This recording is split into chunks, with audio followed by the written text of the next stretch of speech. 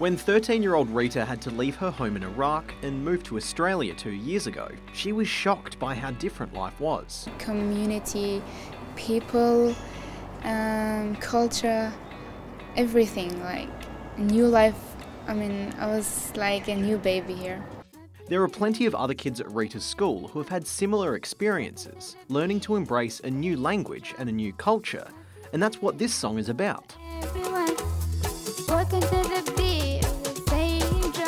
It's called Same Drum, and it was written and performed by English language students from Aranmore Catholic College in Perth.